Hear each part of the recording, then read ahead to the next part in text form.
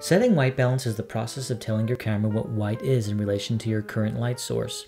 All the other colors will also be corrected and look natural to match. You can either choose auto white balance, which works really well in the Canon 5D, or you can choose a preset white balance option such as sunlight or fluorescent bulbs. If you find either of these options not working for you, or you're like me and you want to be sure your white balance is true to reality, then you can set a custom white balance. Setting a custom white balance on the Canon 5D is pretty simple to do.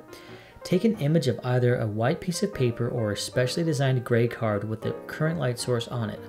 It does not need to be in focus for this to work. Then select the menu button. Navigate to the second menu option and scroll down to Custom WB for white balance and select it. You will then select the image you just took as the sample to set your white balance. Scroll over and select OK. Confirm by selecting OK again. Then scroll up to white balance. Make sure that custom white balance is selected, otherwise you will not be using the custom white balance you just set. How dramatic that changes will vary based on your previous selection, but your colors should look more accurate. If not, go through the steps again and make sure the white paper or gray card is truly bathed in the light source before taking the image. Did you find this useful? Please leave any feedback or requests in the comments section below.